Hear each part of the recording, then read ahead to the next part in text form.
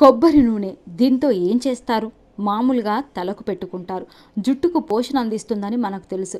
ఇంకా చెప్పాలంటే కొందరు కొబ్బరి నూనెను వంటల్లో కూడా వాడుతుంటారు. అయితే ఈ కొబ్బరి నూనెలో మనకు తెలియని మరెన్నో ప్రయోజనాలు ఉన్నాయంటున్నారు వైద్య నిపుణులు. అవేంటో ఇప్పుడు తెలుసుకుందాం. కొబ్బరి నూనెలో అనేక ఆరోగ్య ప్రయోజనాలు దాగి ఉన్నాయి. కొబ్బరి నూనె చాలా వ్యాధులకు ఔషధంగా పనిచేస్తుంది. కేరళలో కొబ్బరి నూనెతో తయారు చేసిన ఆహారాన్ని ఎక్కువగా తీసుకుంటారు. అందువల్లే మిగతా రాష్ట్రాలతో పోలిస్తే కేరళలో గుండె జబ్బులు చాలా తక్కువగా ఉంటాయని పరిశోధనల ద్వారా నిరూపితమైంది.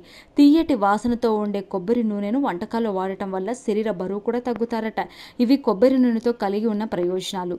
కొబ్బరి నూనె జీర్ణ వ్యవస్థను మెరుగుపరుస్తుందట.